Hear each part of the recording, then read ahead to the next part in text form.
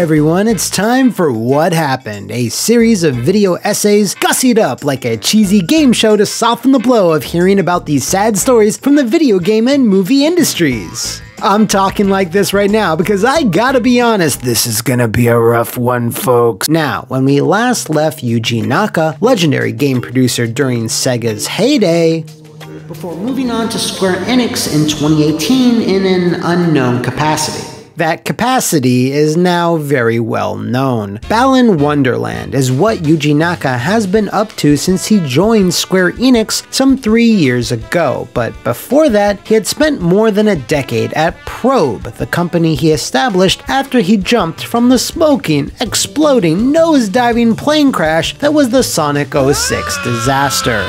Probe produced more humble, experimental titles like Let's Tap, Ivy the Kiwi, and Rodeo the Sky Soldier. It's been like 30 seconds since we started the episode and I've already mentioned another game I'm gonna have to talk about at another time. Anyway, Probe was a small company, and while their games certainly had some charm, they nevertheless weren't really big money spinners, which is triply so with Sky Soldier. During this same time, Naka also contributed to a few outside titles, and one that's of particular note is We Play Motion, which, if you don't remember, and I assume no one but Scott the Woz even does, was a minigame collection that was designed by multiple studios. Now, the main developer of We Play Motion was a company called Arzest. They handled the programming and other technical aspects, while completely separate studios designed the actual mechanics of the minigames. Why is this important? Well, this two-way style development must have struck a chord with Yuji Naka because once the financial fallout of Rodeo was apparent, Naka then joined up with Square Enix, as stated earlier, and Probe was shut down, except they weren't. Strangely, Naka confirmed as late as 2018 that the company is technically not dead, as it still has one single employee. That's weird. Anyway, let's move on. Not long after he was hired, a subsidiary was formed around Naka to develop titles under the Square Enix umbrella, games that they wouldn't normally publish. Now, originally, Naka's first inclination was to make something simple and accessible, and had planned to make that a social-focused game for mobile phones. Shinji Hashimoto, however, Square Enix executive officer, persuaded Naka to change course and to start work on a platformer. He needed approval from the other heads of Square Enix first, of course, but once that was granted, the subsidiary was named Balan Company, and as we'll see, wasn't set up like a traditional studio at all. Their business model was centered around a core group of designers and artists who would do the planning and pre-production work, and once that was done, would then hire another company to handle the programming and asset building, which is pretty neat, I guess, although it does sound familiar. Where have I heard of that before? I just can't remember. Alright. That's not to say that this style of game development can't and hasn't worked in the past. It's just, well, it's possibly a contributing factor as to why what happened. So what platformers had Arzest worked on that impressed Naka and Square Enix so much that they decided that they were the team to hire? Well, that would be Yoshi's New Island, Mario and Sonic at the Rio 2016 Olympic Games, 3DS, I think that counts. And hey, Pikmin, that 2D action-focused Pikmin spin-off that you only just now remembered even existed because I just told you. And that's it. But that's fine. That's fine. Everyone needs to start somewhere, right? This the same team that made Devil May Cry 2 made Devil May Cry 3, for crying out loud. But here's the thing. The general plan from the start for Balan Wonderland's... Wait, Balan... It's not... It's not called it's called Wonderworld? Then why have I been calling it Wonderland? Why didn't someone tell me? Oh, I've been making an idiot out of myself. General plan from the start for Balan Wonderworld's development had a few red flags that were slowly being raised. Some things were just... it was just worrying. Even though the genre and platforms had changed, what remained was Yuji Naka's desire to design the game to be as accessible to the widest amount of people, with children being cited as a major demographic that they wanted to target. This would explain the general theme, the playable children avatars, and the art style, but it would best explain the game's incredibly simplistic mechanics. You can jump, sometimes collect a few things, and finally you put on dozens and dozens of costumes which do one thing and one thing only. Literally, every button you press on your controller does the one special move specific to that costume. Some costumes do not allow you to jump, for example. Others don't really allow you to attack, and so on. Now, if they wanted to design a game to appeal to children, keeping things as simple as possible makes sense, but there has to be a balance between simplicity and engagement. Noriyoshi Fujimoto, the game's producer, stated, "One of our goals for development was to create a game with every kind of action, to put in over 80 different kinds of action. But even if you include a huge variety of actions in game, it's difficult to map all those to the buttons. It's difficult for the player to remember them all, and it's difficult to create the opportunity to use them all. When we were thinking about how to make it easy for the player to understand and use all the actions to their fullest, we came up with the idea of having only one action per costume. This meant we could make the action controls intuitive, and the gameplay simple enough to be enjoyed by anyone." Now and I'm sure many of you probably just said this to yourselves, well then don't make 80 actions then. Yes, designing 80 specific special moves and having you collect them one at a time and limiting all other actions does make things technically simpler, but also makes it far slower, limited, and way more tedious. This decision was fundamental in dooming Balan Wonderworld from the very beginning, as it did quite the opposite from allowing all ages to enjoy it. Its plotting pace, simple puzzles, and brain-dead combat was clearly designed with the younger set in mind, completely ostracizing older fans who had grown up with Balan's inspirations, Sonic and Knights. Almost every mechanic or artistic choice is clearly lifted from both, except the ones that made those games so engaging. The real drive during development seems to have been to make as many costumes as possible. That was the goal, and that was going to be the appeal. A real back-of-the-box feature, see? Now, in a lot of typical game development cycles, you tend to over-design to make too much of one thing, and then have to scale it back to focus on a set of mechanics. But that wasn't the case with Balan. In interviews, Naka and others said they assumed they'd have to make lots of cuts and to focus on a smaller number of costumes. But then they just decided, fuck it, why not put all of them in there? Well, when you have 80 different weapons or characters or power-ups, you're inevitably going to wind up with a lot of superfluous ones, and it's no different here. This then makes level design tricky, because since the game lacks any central mechanics or moves, you're required to constantly switch out costumes, and it's the only way to progress.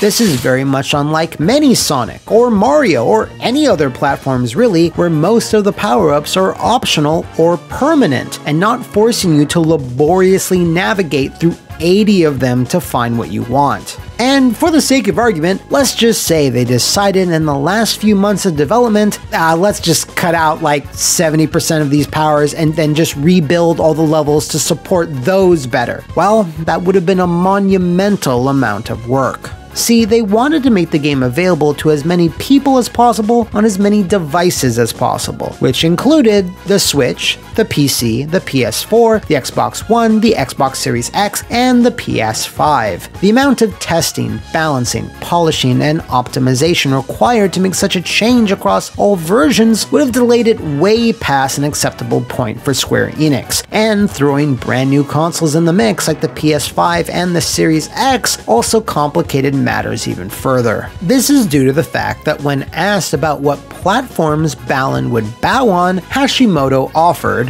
"Whenever you're developing on a pre-launch development console, the tricky thing that many may not realize is if you encounter a bug, it takes more time to resolve, whether it was a problem with the game or a problem with the hardware. On the other hand, the overwhelming specs of the console meant that some technical limitations we faced previously were removed completely. This meant we got a bit carried away with the excitement, coming up with more and more costumes we wanted to add in during development." Now, because they had so many costumes, it presented a problem. How do you design levels that can account for all these various factors and options? You don't want one part of the stage to be accessible while wearing a specific costume it's not meant for, letting the player easily break the game. You also have to consider enemy placement. How can you predict what power-up the player has before every enemy encounter? Well, what did they do? They used an AI algorithm to scale difficulty, to place the power-ups and the enemy spawns within every level. So yeah, if you've played Balan Wonderworld and you find it kinda bland, generic, by the numbers, formulaic, binary, well, there's a reason. A portion of the game was designed by Skynet. Now, one of the game's positives, its gorgeous CGI animated cutscenes, has its own interesting origin, and that origin was that they were never meant to be included at all. The design team at Balan Company had originally planned to only incorporate in-game cutscenes to push the narrative. Visual Works, Square Enix's own in-house CGI subsidiary, who were responsible for some stunning shit, campaigned and lobbied to work on the project. So the fact that the best part of the game wasn't originally going to be in the game at all is a little unbelievable. The game was first unveiled with a trailer in 2020, and a lot of people were excited. No one knew what Yuji Naka had been working on, and now it's going to be a big mascot platformer, and he's teamed up with Sonic's original visual designer Naoto Oshima after 20 years, and it has the backing of Square Enix? What could go wrong? The demo is what could go wrong. Balan Wonderworld's public demo damaged the game's image immeasurably. Instead of reaffirming people's positive vibes they had going in, the game's simplistic design, glacial pace, and dumbed-down difficulty was put on display for all the world to play. Previews, impressions, videos, and hot takes exploded all over the dream world that is cyberspace. Balan was not very engaging, with the basic gameplay, the controls, camera, and its performance being among some, but not all of people's gripes. This demo created a summoning circle that brought forth this negative miasma that hung around the project from then all the way up until its launch, and it never really went away. The feedback was bad enough that it spurred the creators to issue a statement. Noriyoshi Fujimoto, in a long-winded letter to fans to try to big up the game's positives, its world, the characters, those 80 costumes of course, also tucked away in the very end of said letter, there's been a wide range of opinions and responses to the demo, and unfortunately at the current stage of development, it simply isn't feasible to reflect every piece of feedback into the game. However, to offer you all a more balanced gameplay experience, we will be implementing a day one patch for the full game. Specifically, this patch will adjust movement controls, camera movement, and rebalancing of the difficulty. Unfortunately, that meant the day one patch would not be redesigning most of the game, but it's with most of the game that people had a problem with. It simply wasn't all that interesting or challenging. But not too long after that, that patch would change to include one other big change, to make sure that this Wonderworld wouldn't induce seizures in a percentage of the population. When footage of a boss fight started making its way online, it had several instances of a photosensitive effect that's so bad, I'm not even going to show it in a censored form. But believe me, it was bad, like battling seizure robots bad. This news spread so fast that Square Enix, quicker than a whippet with a bum full of dynamite, announced it would need to be patched out. Square strongly urged players to download and install this Day 1 patch to correct this, but regardless, it's always really bad when something like this gets through testing. If someone buys a physical copy of Balan, which is admittedly not very likely, and their console isn't online or they simply don't install the patch, well, it could lead to potential lawsuits. It was certainly another black eye for the game, coupled with the negative reception from the demo, and you have the ingredients for the gaming industry's newest whipping boy. Unfortunately, the poor feedback accrued from the demo continued over to the full game. Now, if Balan had been made by a brand new indie startup that had never shipped a product before, we'd probably not be talking about it right now. But because of the pedigree of its developer and publisher, well, that only made the vitriol that more potent. Platformers are a tricky thing to get right. Sure, they can be appealing to kids, what with their bright colors and sugary odors. Oh, it'll never be the darling of the so-called platforming fathers who cluck their tongues, stroke their mustaches, and talk about what's to be done with this Balan Wonderworld. Anyway, music was also a point of contention. Now, while most of it is because it's not especially memorable, the allegations that one of its composers, Ryo Yamazaki, copied other famous songs is. It should be noted though that the jury is still out on that. Moving on, while reviews were overwhelmingly negative for the final game, there were some on sites like Metacritic that were positive. A bit too positive. Readers noticed a huge influx of happy-go-lucky opinions in the user score section, most of them in broken English, and all of them hilarious. Best game of the decade. A really shiny experience to live for. Just have some good moments of fun with a nice platform. This is the greatest platform game made in the whole gen. Egregious. An absolutely stunning game. Now, while this next review is most likely trolling, I just have to include it. I came in blind, but wow, this is a masterpiece unparalleled by anything else in industry. This really Wonderworld reminds me of playing second best game of all time, Shadow the Hedgehog. Who wrote this, Liam? I feel like speedy little rodent in the field while playing, pouncing upon old dancer who may dare intrude on my style. Gameplay is Mario Odyssey, but much more impressive than anything that Baka Miyamoto could ever create. Story impresses with deep-seated meaning. It's like Hideo Kojima, but with a hat god. Many peoples are blinded by hate and greed, but don't realize that love overcomes all. Balan has been affected by such a tragic fate. Do not listen to those that are not sound of mind. Try this game and become abundant in fun.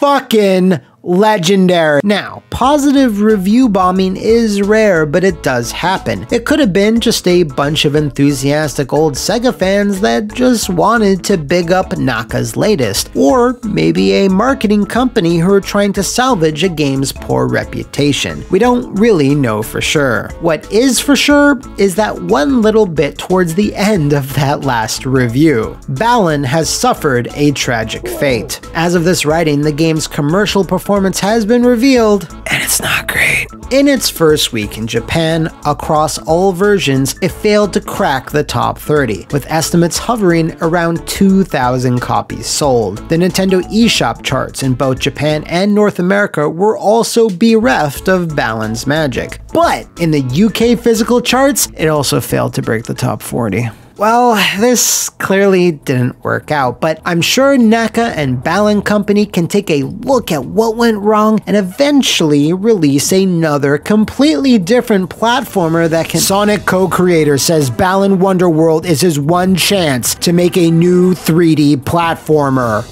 Yeah, so apparently Square Enix upper management only greenlit the project on the grounds that if it wasn't a success, it would be the last time they would publish such a game. That's a weirdly harsh mandate and not entirely fair. They clearly made this game to appeal to children, but it wasn't really marketed that way. In fact, it was barely advertised at all. And now there's even less advertising for it, if that were possible. With no real reason given, Square Enix decided a week ago to completely scrub the internet of the Wonderworld demo across every single platform. This is similar to Sega's move in 2010, where they delisted the digital version of Sonic 06, as it was similarly damaging the brand. Okay. And there's been no word from any official source if the demo will relaunch in the future, or the status of the bonus costumes players could attain through it. Yeah, so,